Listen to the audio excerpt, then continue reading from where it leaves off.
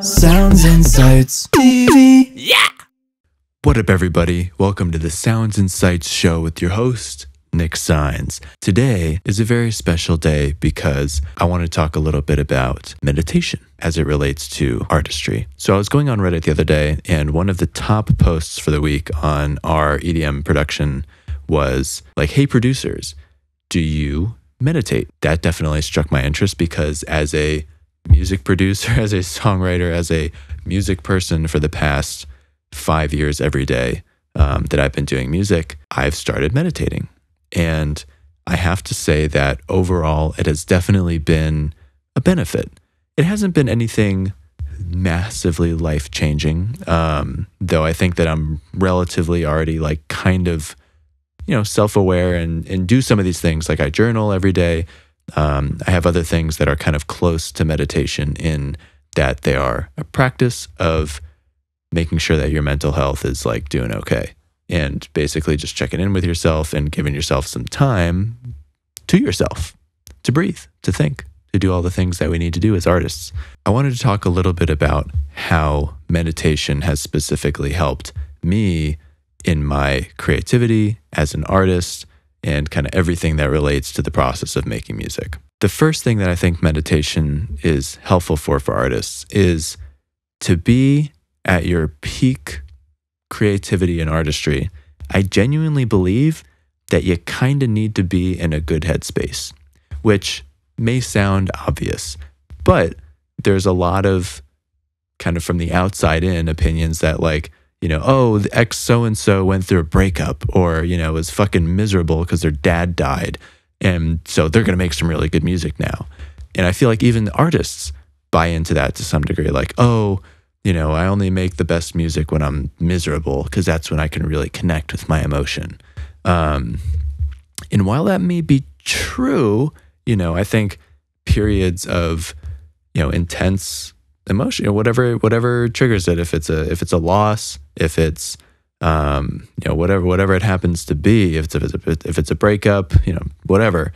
I think that those moments you are naturally just a little bit closer to your kind of emotion and maybe able to connect with it in a way that you wouldn't be able to in just normal everyday life when your daily life consists of, hey, you maybe write some songs, you go to the grocery store, it might be a little bit harder to connect with your, grieving, fucking angry self or whatever it may be, but harder. But honestly, I think that it is 100% possible to access those emotions, the memories of times where you felt that way, to be able to build your vocabulary on the language of that emotion that you've been feeling without actually being in it.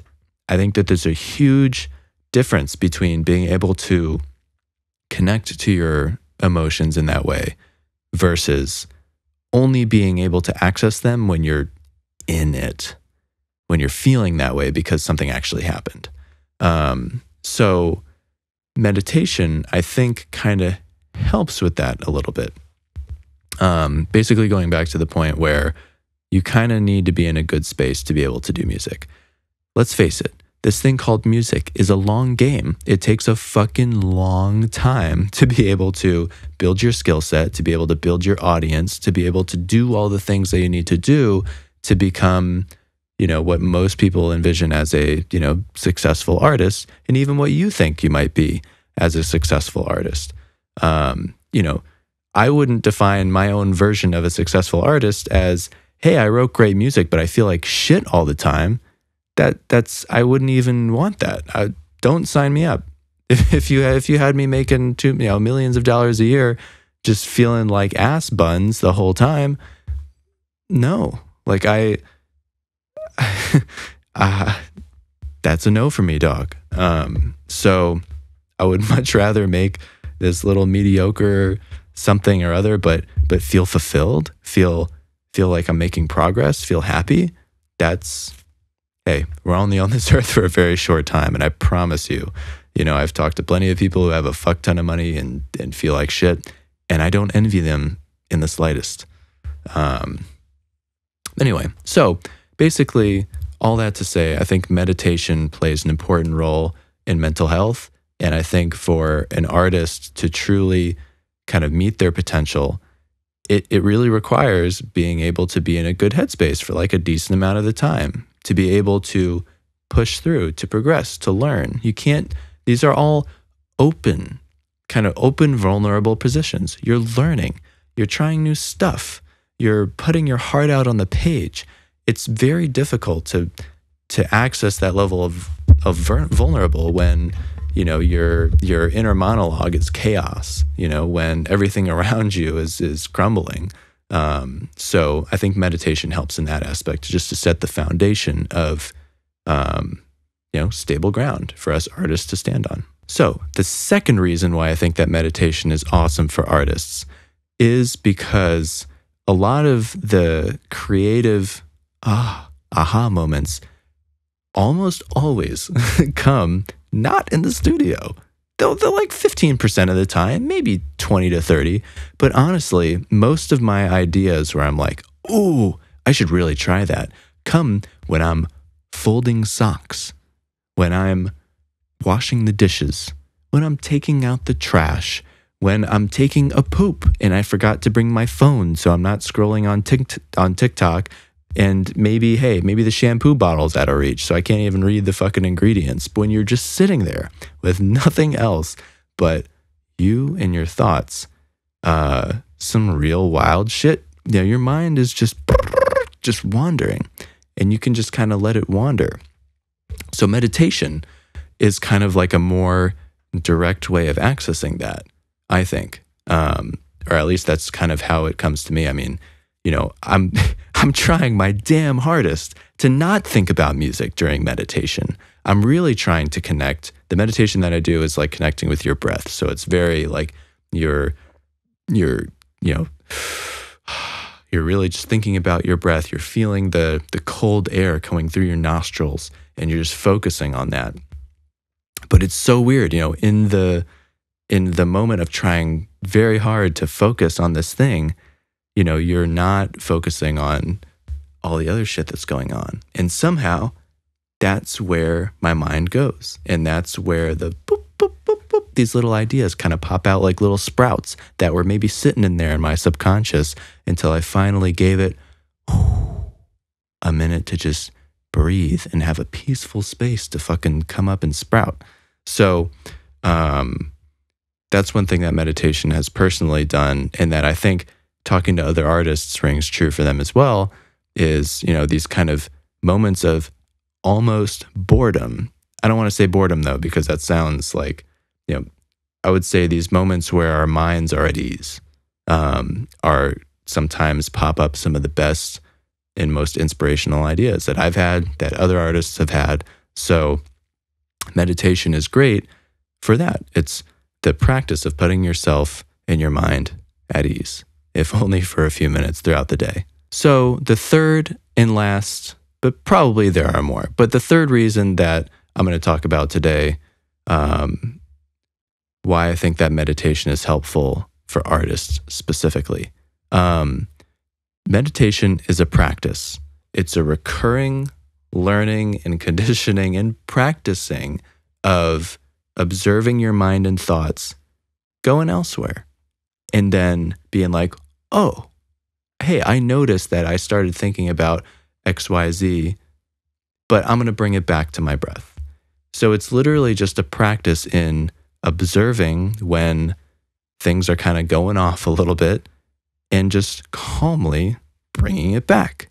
And as a producer, singer-songwriter, as someone that's sitting in front of the computer doing music things, there's a lot of times where I end up trying to do one thing, and then all of a sudden I'm in this rabbit hole. And sometimes, hey, rabbit holes are fun. It's good to have that creative space to be able to, you know, follow a thought all the way through.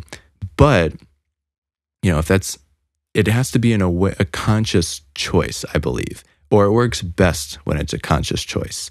If the art of meditation helps in recognizing like, hey, I'm going down a little bit of a rabbit hole right now. Do I want to, or do I not want to?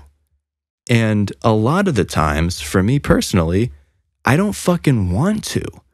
I'm trying to record a song. I'm trying to, mumble some melodies. And then in the middle of that, oh my God, the kick, I need to fix it. And then by the time I know it, what went from me trying to brainstorm some melody ideas came to me fucking, putting tiny little resonant bumps in a kick drum. Like, no.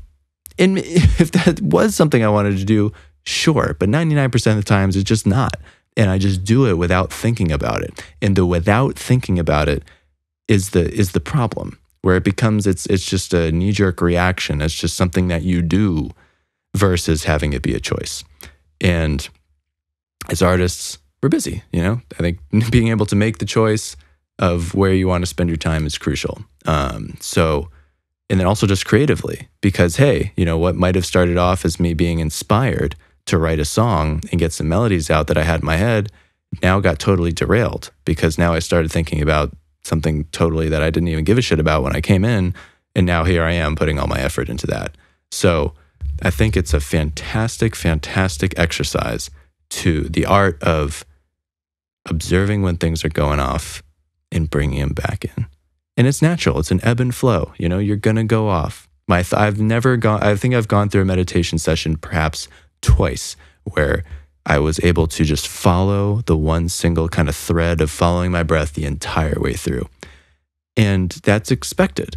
Your thoughts, your brain is it's a Ferrari engine. It's just going, but it's just observe, bring it back. Observe, bring it back. And that's it. So that's kind of the last reason why I think that meditation can be super helpful for people that make music, for really anybody, but specifically for artists. I think it's really something that can be a powerful tool. So anyway, I hope this was helpful. If anything, just to get you thinking about what are the things that I can do to make my life as an artist a little more fulfilling, a little more easy. And meditation for me personally has been a good part of that. It's been worth the time. If I meditated twice a day, so it's 10, let's say 10 minutes each, I would say it was worth the time. So I urge you to try it. Let me know what you think. And so as always, thank you so much for watching. If you've liked anything I've had to say here today or want to see more, definitely go to soundsinsights.com, subscribe to the channel, check it out. There's a lot more coming. And until next time, rock on.